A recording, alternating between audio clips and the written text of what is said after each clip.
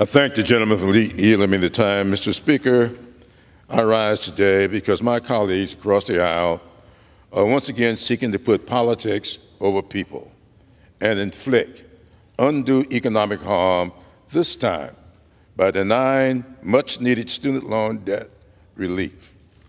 President Biden's targeted student loan debt relief plan is designed to help low and middle-income borrowers, with 90% of the relief going to those earning less than $75,000 per year.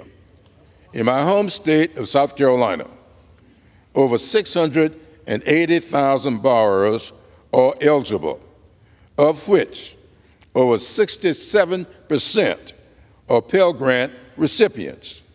Over 48,000 borrowers in my district alone have been fully approved for relief.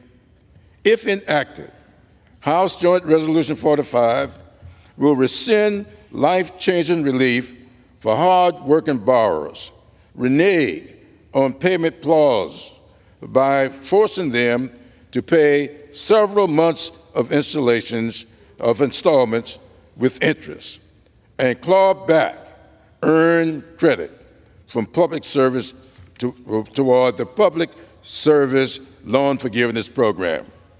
For many, this will mean thousands of dollars in payments with little to no notice. Cruelty seems to be the point. Mr. Speaker, President Biden's student loan debt relief plan will help alleviate the yoke of student loan debt for millions of Americans.